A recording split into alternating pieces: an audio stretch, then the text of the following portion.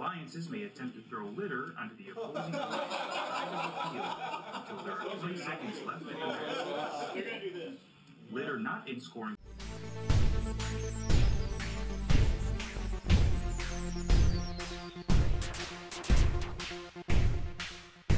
We just learned the game Recycle Rush, so we need to go through the scoring matrix to kind of understand how everything works. Andrew, can you tell me a little bit about auto, exactly what we need to do? All right, go back to the rules. So we have 3 ways to do this: robot set, tote set, container set, and a stack tote. 4 ways. Yeah. Stack tote set. Big points of interest, no defense.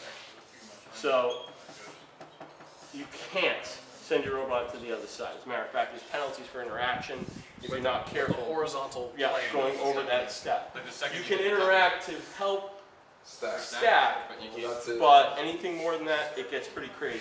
The second thing of note here is that exactly what you just said, that those co-op points disappear in elims. So we would say elims, cross out.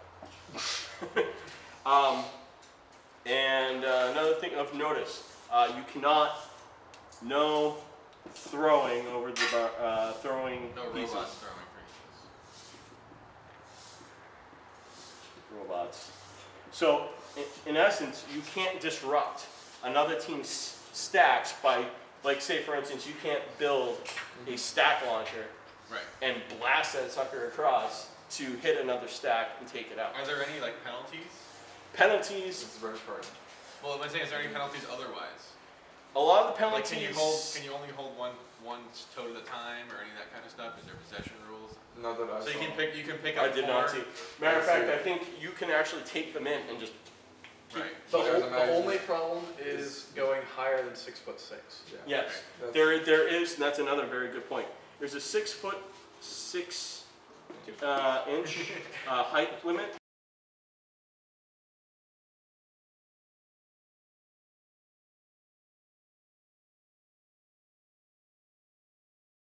12 plus your 24. You're only getting 4 extra points. Yes, but if you score the litter, it's only 1 extra point. So yeah, you can only get maximum of 37. My thing is level of effort between the 3 stack and the 6 stack. Do you want to put all your eggs in one basket? Then how do you knock over the 6 stack while you're stacking it? Exactly. Or do you want to spread it out? Yeah, I still see more bang for your buck. More bang for your buck. We're just saying what happens when you max that. Yeah. Where do you go after that? All right. So understanding that, we already determined that the auto score is important. Yep. Yes. So the auto score was 20 points, right? Right. So that's for a stack of 3. I'm going to treat that as important because the design of your robot could go around that. Right. Okay. A lot of bang for your buck out of that co-op. All right. And we're going to say for our purposes, the 3 stack for an alliance. The rest of the time focusing, what do we want? We want that 32-point stack of 4 totes. 36. Excuse me. Yep. 36-point stack of 4 totes plus the recycle. Oh, you want 4 totes on that? No, it's not 36. Because that's You maximum.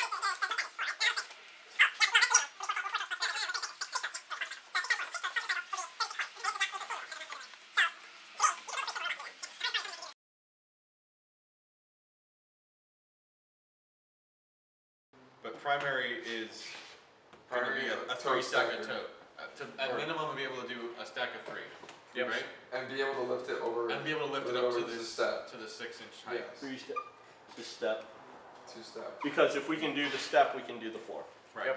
Definition of transport configuration is a configuration of a robot which does not exceed 2 feet 4 inches wide, 3 feet 6 inches deep, and 6 feet 6 inches tall, and is used in transferring robots among competition locations.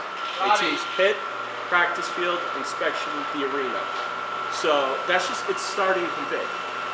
No, transport is when you're moving it, so once you put it on the field, it can be bigger. Right? That's a good point. When transferring robots among competition locations. They just said they were done. Huh. practice field, inspection, team spit. That's a good Are point.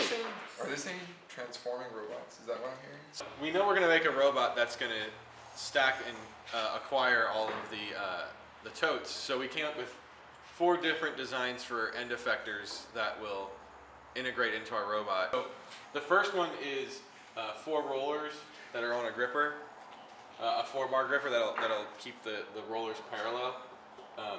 The next one is just a squeezy gripper. So it's not going to be on a 4-bar. It's actually going to hinge in and out. The final one is we have 2 different ideas. One is just a flat plate that will go inside the handles and be on some hinges so it can pop in and out. The second one is kind of like a rake.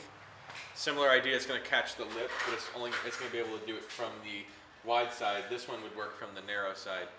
Because if you've looked at the bottom of the tote, there's a bunch of reinforcement ribs in that lip. So it's the rake will give you actually more opportunities to grab it on the sides. So we're going to get to work on these prototypes and we'll show them to you shortly.